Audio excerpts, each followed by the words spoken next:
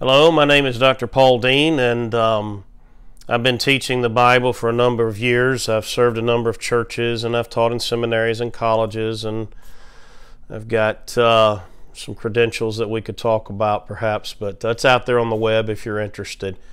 But I just want to talk about worldview for a little bit, and so I thought I'd do a few sessions. It's a topic of critical importance. Really, ultimately, when you think about worldview, it's a matter of life and death. It's an issue, it's a topic that has eternal significance. Everyone has a worldview. The question is, do you have the right worldview? Do you have the true worldview? Because there's only one worldview that is ultimately true. There's only one worldview that makes sense out of our reality, that makes sense out of our world, that makes sense out of our experience, that makes sense out of the way people live and the way people behave. And obviously we're talking about a biblical worldview. We're talking about a worldview that's rooted in the revealed truth of God, the scriptures of the Old and New Testaments. But as we just sort of wade into our thoughts, we're just going to be talking about worldview in general. There are three major worldview categories that I want to highlight as, again, we wade into this.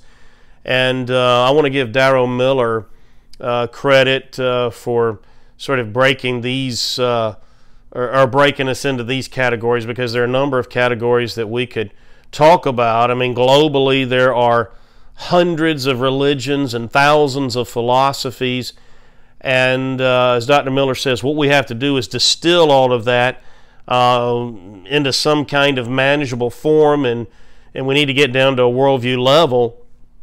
And he illustrates it this way. You know, if you think about the fact that soda, you know, like Pepsi or Coca-Cola, milk, and wine, you can ask the question, what do these three beverages have in common?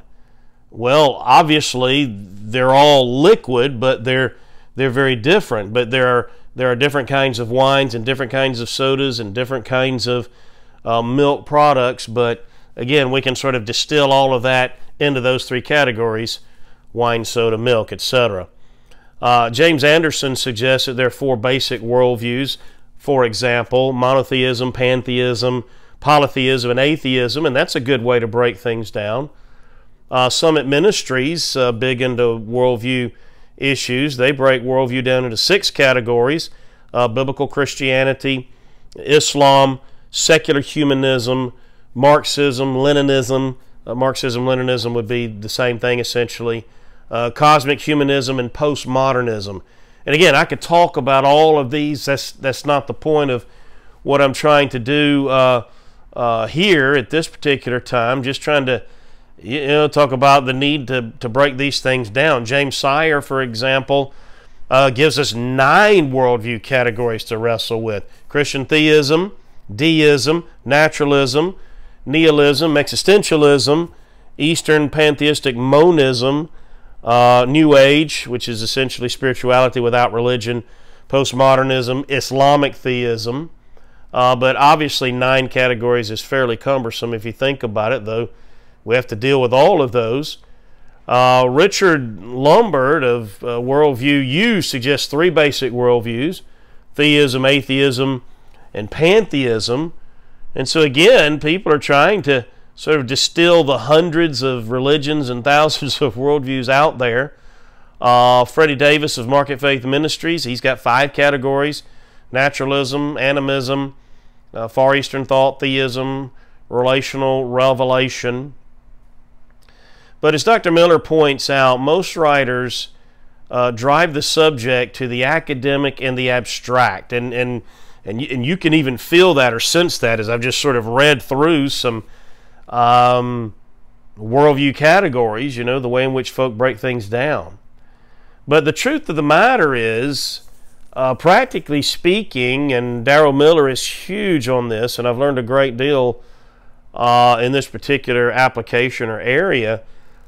Practically speaking, ideas have consequences. And he's not the first one that said that, and we all understand that. But think about that for just a minute. Ideas have consequences.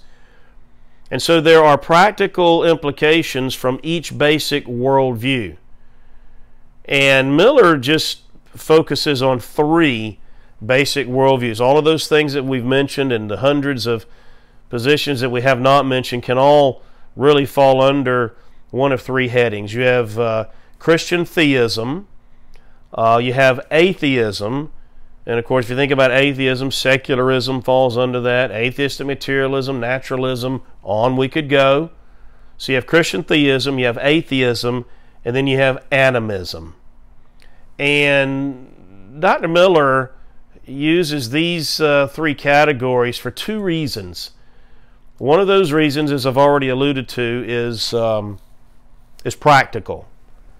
In most cultures where poverty has flourished, Dr. Miller spent a number of years, almost 30 years, working in Christian relief organizations, doing missions work overseas, different countries around the world, a lot of impoverished countries. And he discovered, of course, we're not basing anything that we're going to teach on what we discover, general revelation, powers of observation.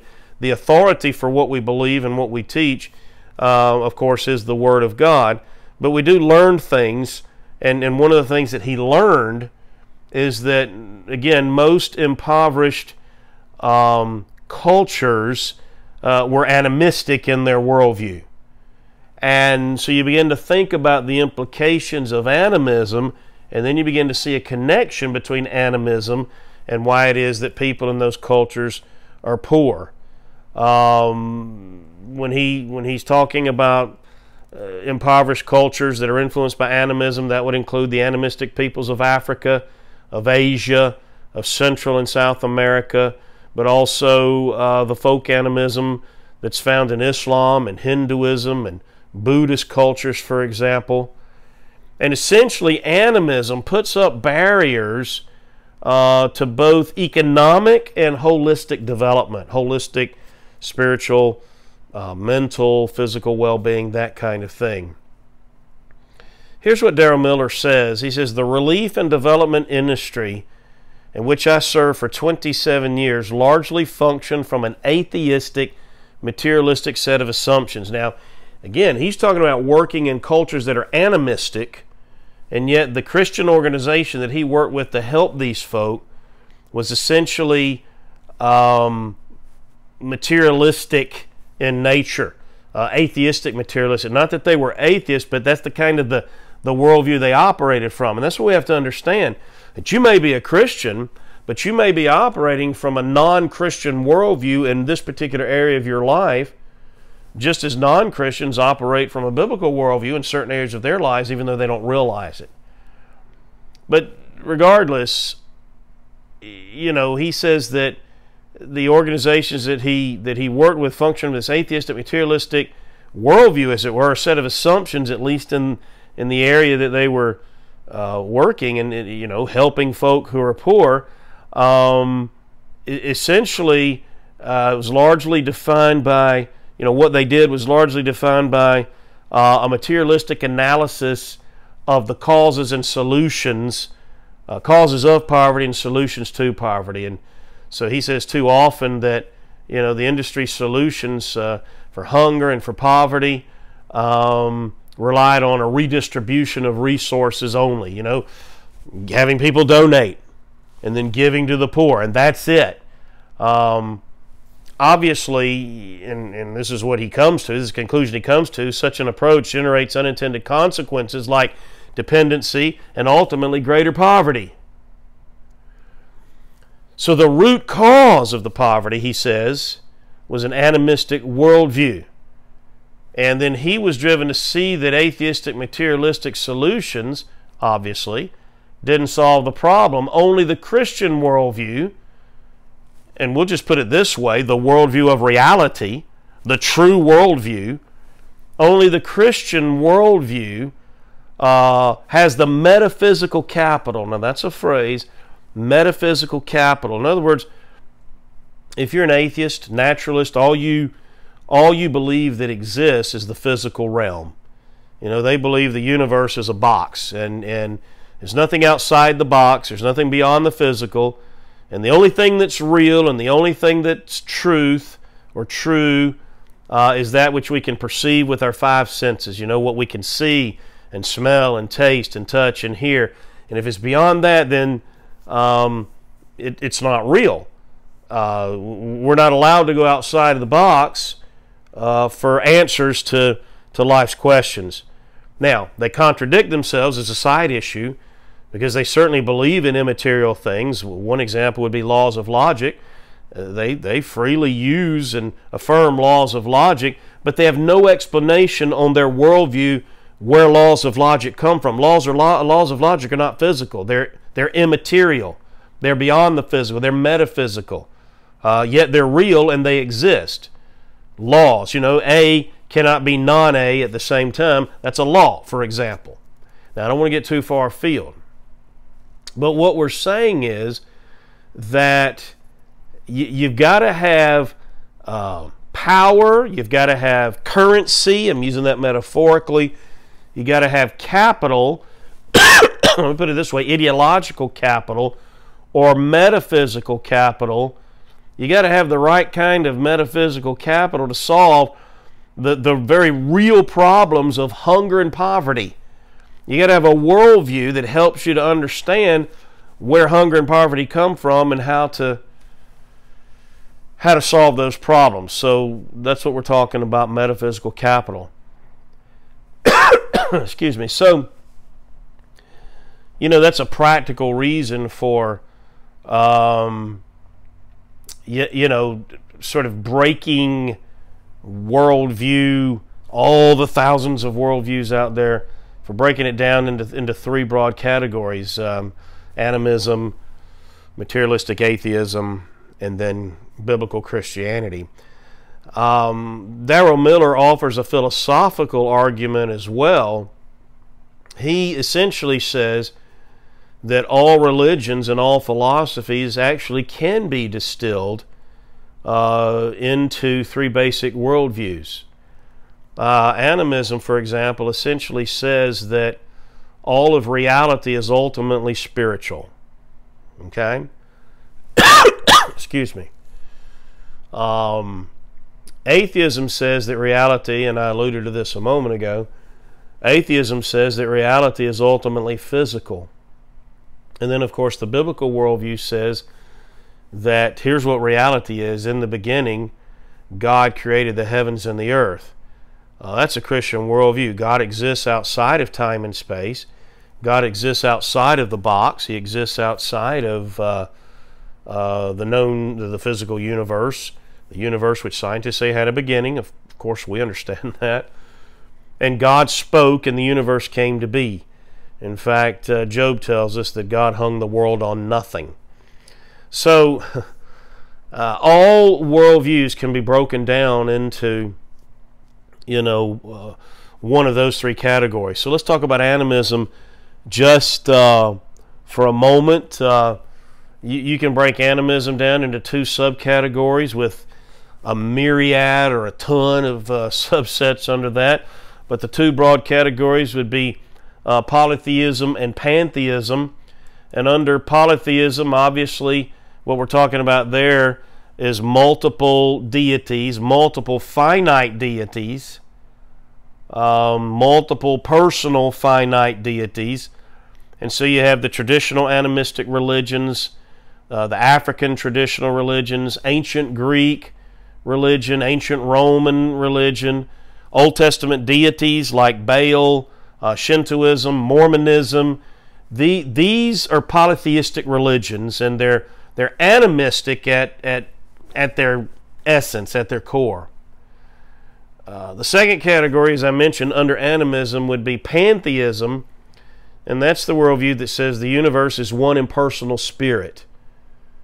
So again, polytheism, multiple finite personal deities. Pantheism, the universe is just an impersonal spirit, and there's only one. Monism, Hinduism, Buddhism, New Age. You might remember Avatar, Gaia worship, earth worship, which is really what radical environmentalism is rooted in. Excuse me. The Force, in the United States and I guess in other parts of the world. Star Wars is very popular. Well, that's pantheism. That's what it is. And in the West, it's interesting. Materialism, modernism was sort of the primary worldview that sort of held our culture captive for many, many years. And the notion that science has all the answers to life's questions, and that gave way to postmodernism because science doesn't have all the answers to life's questions. And so this atheistic materialism, it's sort of spiraling down, and other dynamics are replacing it. And this postmodern world now that's filling the West, I should say, it's turning to pantheism for answers. So anyway, that's animism. Atheism, of course. So again, we're talking about these three broad worldview categories: animism, atheism, and then biblical Christianity. Excuse me. Atheism, as I said a few moments ago, ultimately sees the universal reality as physical only, denies God, denies any spiritual reality. And some of the categories that you could find under atheism would be naturalism, secularism, secular humanism, Darwinism, evolution, reductionism, fascism, Nazism, communism. We could go on. And of course, there's a radical alternative to those worldviews, to those categories. And atheism, everything's physical. Animism, everything's spiritual. The radical alternative of that is monotheism. And under monotheism, you have two essential headings. You've got Unitarian monotheism, sees God as a single, individual, undivided, infinite person, and sees this God as the creator of the universe. You'd find that in Judaism, deism, universalism, Islam, moral theism, those kinds of things. So that's a Unitarian view of monotheism. But then you've got the Trinitarian view. And Trinitarians understand that God is a combined one, or a united one. And obviously we're talking about the Trinitarian God, the only true and living God, the God who has revealed himself in the Old and New Testaments, one God who exists in three persons. And obviously you find that in Christianity. I guess you could say you find that in ancient Judaism, talking about the Old Testament before contemporary Judaism rejected the Messiah. But essentially we're talking about Christianity. And so this philosophical side of the discussion, Dr. Miller points out, helps us to distill all of these religions and worldviews and philosophies into those basic three: animism, atheism, Christian theism. But ultimately that's not the critical issue. That's not really what's ultimate. What's ultimate is what we said before, and that is that ideas have consequences. And worldviews, and we may or may not talk about this a little bit further, but a worldview is how we view the world. It's the sum total of our presuppositions and our assumptions. And a lot of it we just take for granted without evidence, and a lot of it we're very intentional about what we believe, and we've analyzed certain things. But it's the total of what we believe and how we interpret life and how we go about our lives. It's the lens through which we look at everything. But worldviews not only determine how we view the world, and I've already sort of alluded to that in that little definition there, but practically speaking, worldviews determine the kinds of communities and or the kinds of societies that we will build as human beings. Worldviews will determine the kinds of responses that we will have for very practical issues like the ones that we've already talked about, hunger and poverty in our world. And as I, gave you this little phrase earlier, metaphysical capital. Metaphysical capital is the key to solving the issues of hunger and poverty. Here's what I mean by that. Here, and it's Dr. Miller. I'm just distilling him. Animism leads to underdevelopment. Folk are subject to the fates, as it were, and they're subject to what they believe is, spirits, and they don't believe a lot of the time in being able to change their situation. If the spirits have already brought bad upon them, they're going to remain in that bad state, and they just don't do anything about it. And we could go on, but that's essentially what I'm saying. So animism leads to underdevelopment. Atheism limits the analysis of poverty, as Darrow Miller pointed out. It limits the analysis of poverty and its solutions to a materialistic perspective. Hey, we just got to give to folk. But the biblical worldview is providing metaphysical capital for the comprehensive development of individuals, communities, and nations. For example, it's not just taken from one person and given to somebody else. It's not just taxation or donation or whatever. It's not a zero-sum game. We have the ability to learn, to think, and to create. We don't create out of nothing like God does, but we create out of what God has given us. And God has called us to be vice regents over His creation. He's called us to be creators and innovators. And so we discover new sources of energy and new ways to build things. And we come up with new solutions to problems. Problems force us into research and investigation and trial and error, and we can equip people to overcome the circumstances in which they find themselves. We can teach them from a worldview perspective. God doesn't want you to wallow in your poverty, for example, and we're not talking about a health, wealth gospel either. That's a totally different dynamic. But what we're talking about, the fact is that God has given us brains. He's given us a dominion mandate. He's told us to subdue the earth. He's told us to cultivate. He's told us to pull the resources out that He's given us. And He's told us to build and go to the moon. He hasn't told us specifically to go to the moon. But these are all results of taking control and subduing the earth. And that's a result of the mandate, or one of the mandates that God has given us. And as we do that, it's not just for material gain, and it's not just for better lives, though we do gain materially and we do have better lives. Hospitals make life better than before there were hospitals, right? But we do it for the glory of God. We are imaging forth God. And we're creating His image, and we're doing what God does, and no other worldview has that kind of metaphysical capital. And so that's what we're talking about as we wade into this vast subject, of which we're only going to be able to scratch the surface, but as we wade into this vast subject of worldview.